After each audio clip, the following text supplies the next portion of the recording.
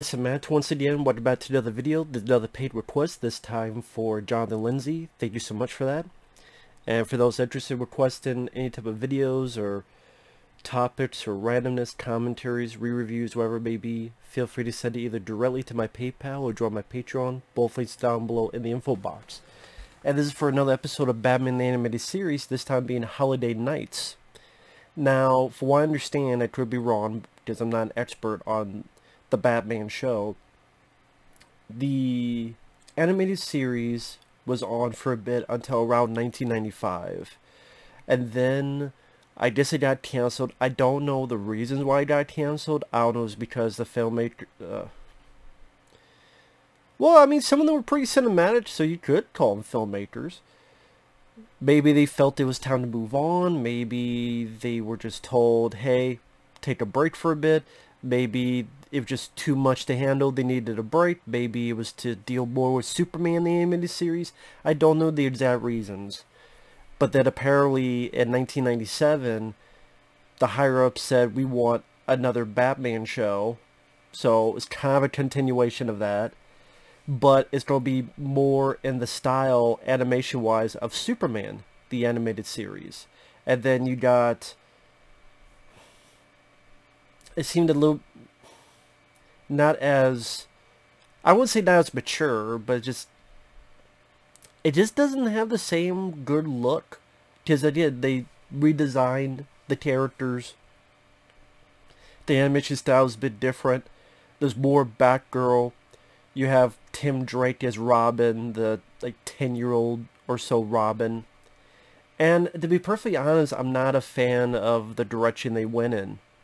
I'm just not. I prefer the first season or two, however many it was, because again, I'm not an expert.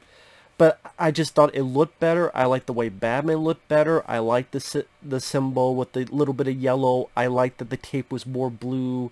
This was more black. The show feels like more of a gray look. And I don't know, it just doesn't have as much of a dynamic look compared to the earlier episodes. And I don't care about Tim Drake as Robin. Dick Grayson, I could manage. Manageable. Tim Drake as a 10-year-old Robin, I just find really annoying.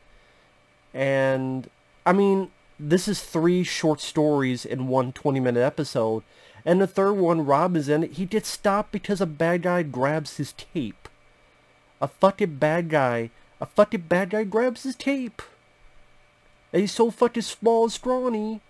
And yeah, he does fight back, but even in the comics, I always thought it was weird that Batman would travel with a Robin, especially one that's like 10 years old. I always thought that was weird. I'm the guy that prefers Batman by himself. That's personal preference. I just prefer him solo. Solo, you can't see him. But this one is 3 little episodes put into one.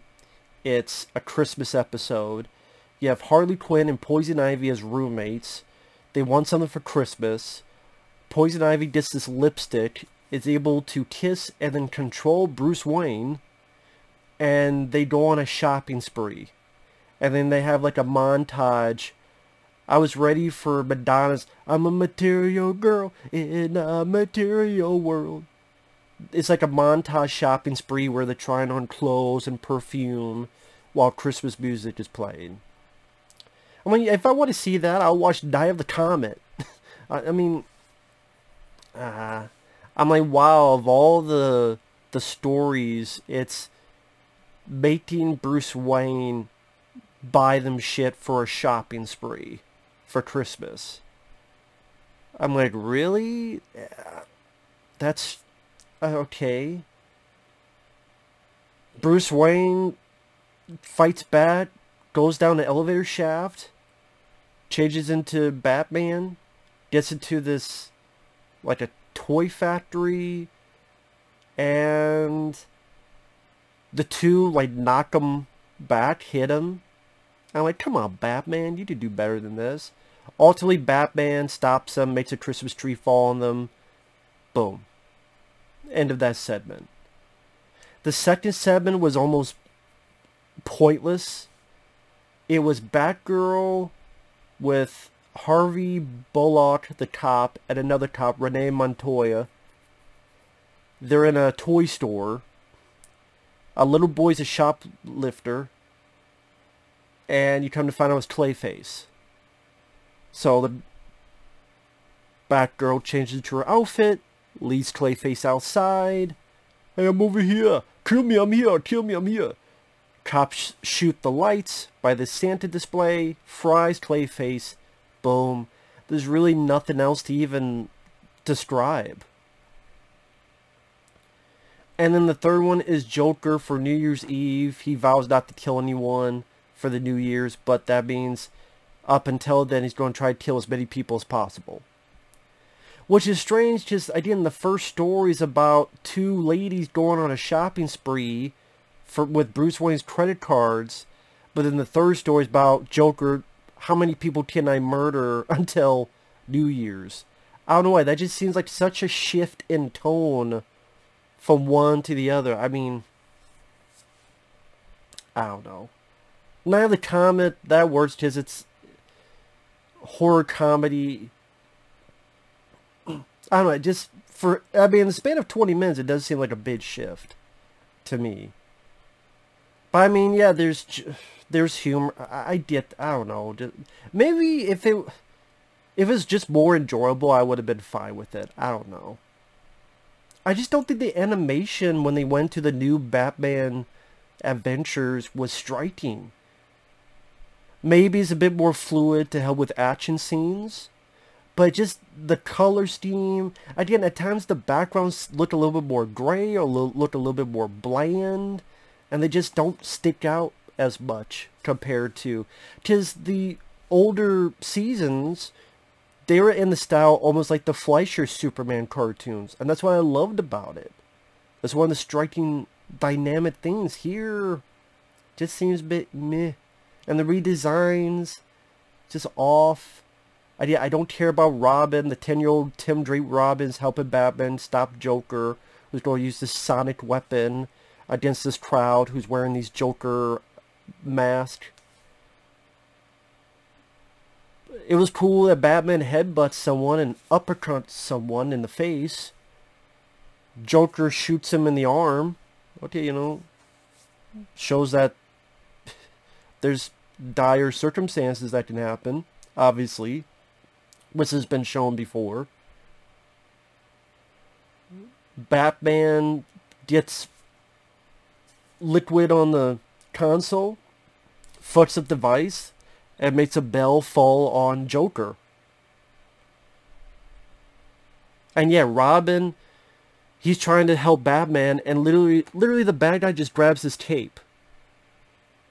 Until after he's able to stomp on the bad guy's foot and then do something. I'm like, if you like this Robin, that's cool. I've never been a fan of... I'm not a big Robin guy, and I'm less of a fan of this Tim Drake. For what I understand, you had Dick Grayson. I could deal with them as Robin. You had Jason Todd, who was proved to be so unpopular that they killed him off, with Joker pretty much fucking him up with a crowbar and blowing him up, and then that led to Under the Red Hood. And then you had this one, Tim Drake.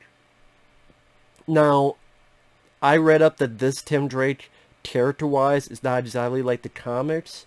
Like this, the Tim Drake in the comics is a lot more smart and efficient, while this guy is a little bit more annoying. And people said Jason Todd was annoying. So I'm not the most familiar. I'm not an expert. You could confirm or deny that. But just... Again, you have 3 little stories within a 20-minute span. So they're about 5-6 minutes apiece. Plus the end. Nice little bit with Gordon and Commissioner Gordon Batman having a bit of coffee New Year's Day. That was a nice little bit to end it. That's probably, I think, my favorite part of the episode.